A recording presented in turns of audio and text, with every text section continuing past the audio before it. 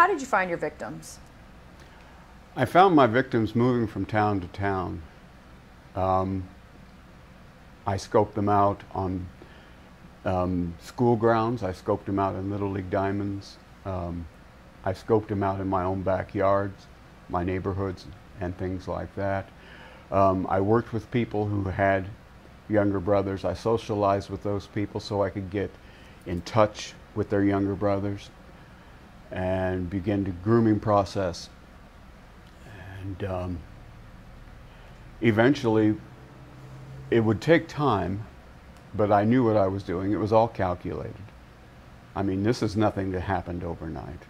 You know, I knew, and I planned it all.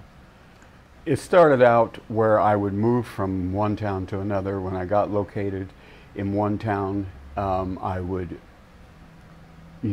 survey the children in the town to see. It was always a small town. It was never a big one. Because big towns have big police forces, and big police forces tend not to be very friendly. Small towns have small police forces. You know, they probably never even heard of a child molester or a sex offender, or never even had to deal with one. I knew that. At least I played upon that.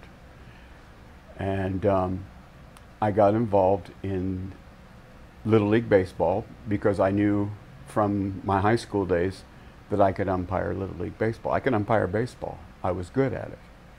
I was good at refereeing basketball and other sports because I could not play worth a crap in high school, but I enjoyed the sport so much that I did not want to not be a part of it. So I took up managing in high school. Then our coaches allowed me to referee intramural. And when I got to referee intramural, that gave me direct access to the younger boys. And that was how my molesting began, was in high school, when I had direct access to the younger boys through the intramurals programs.